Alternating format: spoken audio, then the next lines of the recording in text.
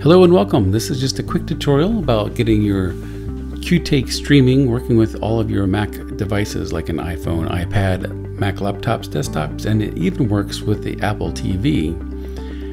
What you're going to do is you're going to get an email from Qtake itself. You're going to be able to download the app, activate your account, log into the app, and then actually start watching the stream itself. Now it doesn't matter if you have a iPad or if you've got an iPhone, a laptop, or even Apple TV, all the processes are the same across each device.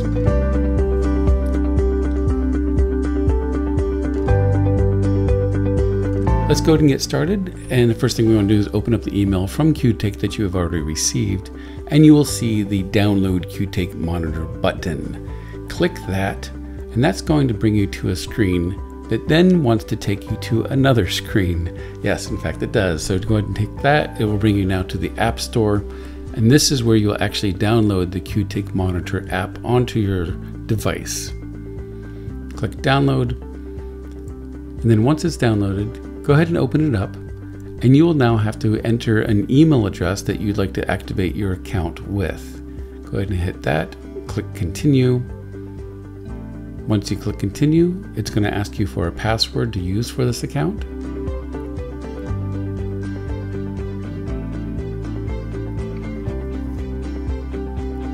Hit the sign up button, and now activation is required.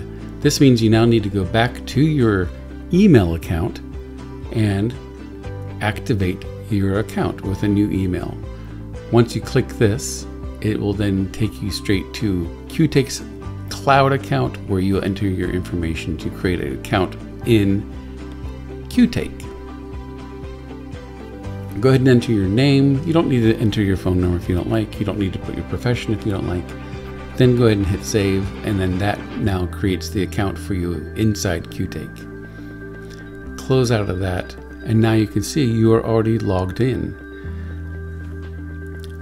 At this screen, you want to go ahead and just wait for the Qtake operator to kind of let you into the stream. Once you're in, you could either get this input not recorded or not received, or you might actually be getting the stream itself depending on if the camera is also getting a stream.